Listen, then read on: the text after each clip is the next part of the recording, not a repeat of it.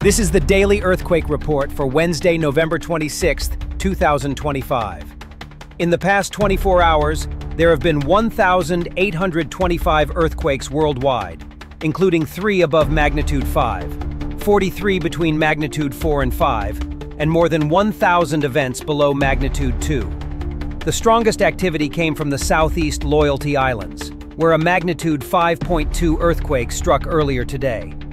This region has seen steady offshore movement and remains one of the more active stretches of the Southwest Pacific. A magnitude 5.0 hit off the west coast of northern Sumatra, continuing the pattern of regular seismic movement across Indonesia.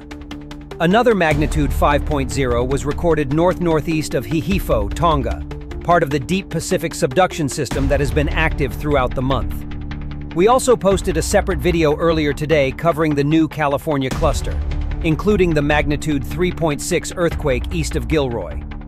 Anyone who wants full coverage of that sequence can watch it now on our page.